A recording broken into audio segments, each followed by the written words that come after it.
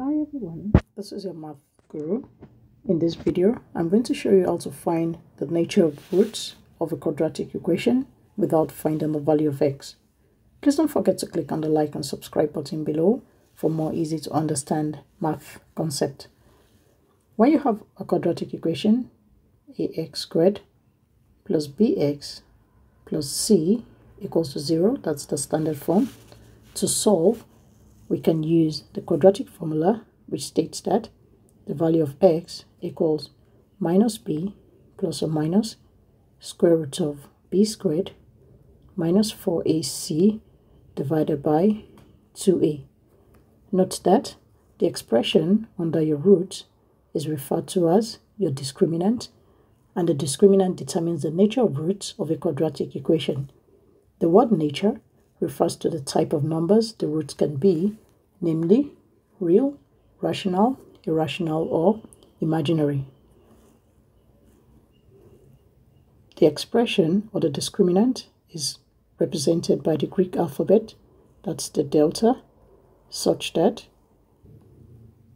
we have a discriminant delta equals b squared minus 4ac, which is the expression under our root. So therefore, to find the nature of a root of the following example, I'm starting with my a, which states that x squared plus x plus 12 equals to 0. The first step is to make sure that our equation has been written in the standard form ax squared plus bx plus c. The next step is to write down our parameters. We have the coefficient of x squared, a, equals to 1, the coefficient of x, b, equals to 1, and a constant term equals to 12. Using a discriminant, we have delta equals b squared minus 4ac. Our b is 1, so we have 1 squared minus 4 times a, that's 1, times c, that's 12. We have 1 squared. I'm going to change that to 1 because 1 squared is also 1. Minus 4 times 1 times 12 will give us 48. Therefore, the value of our discriminant equals minus 47. Note that minus 47 is less than 0. So what that means to determine a nature of roots is a discriminant is less than 0, and therefore the nature of roots is non-real or imaginary. In the second example, we have b 4x squared minus 12x plus 9 equals to 0. Like I did in the first example, the first check is to note that our expression, or our quadratic equation rather, has been written in the standard form of ax squared plus bx plus c. The next step, writing out our values. The coefficient of x squared, which is a, equals to 4. The coefficient of x equals minus 12. Always make sure you check the signs. And our constant term, c, equals to 9. Using our discriminant, we have delta equals b squared minus 4ac. Slotting in as values and simplifying, we have minus b, which is minus 12 in this case, all squared, minus 4 times a, that's 4, times c, that's 9.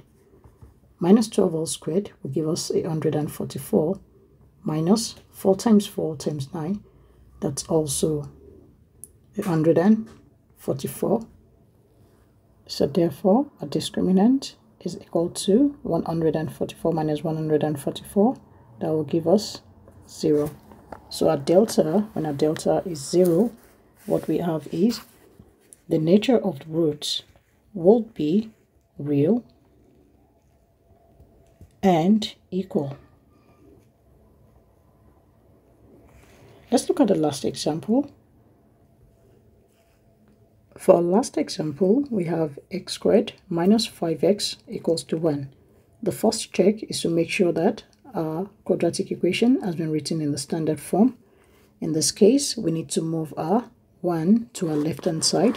So we write in our quadratic equation, we have x squared minus 5x minus 1 is equal to 0.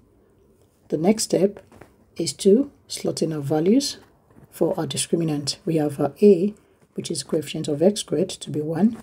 The coefficient of x, b, equals minus 5, and a constant term equals to minus 1. So therefore, our discriminant, which is equal to b squared minus 4ac, will give us minus 5 all squared, that's the value of b, minus 4 times a, that's 1, times c, minus 1. Minus 5 all squared, that's 25, minus, I'm going to leave that in a bracket. We have 4 times 1 times minus 1, minus 4. And if we simplify further, we have 25. Minus times minus will give us a plus 4, and that's equal to 29. So therefore, our discriminant equals to 29. 29 is a value greater than 0. So therefore, our discriminant is greater than 0. To find the nature of root, when we have a value greater than 0, we say the nature of root is real and unequal. When it's real and equal, that's when we had the value equal to 0. The next check before we move ahead is to check the value since we have a value greater than 0.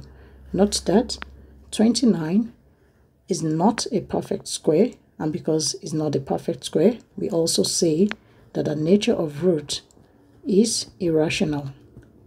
If we had a perfect square like 4, 16, 9, we are going to say the nature of root is rational. Thanks for watching. Bye.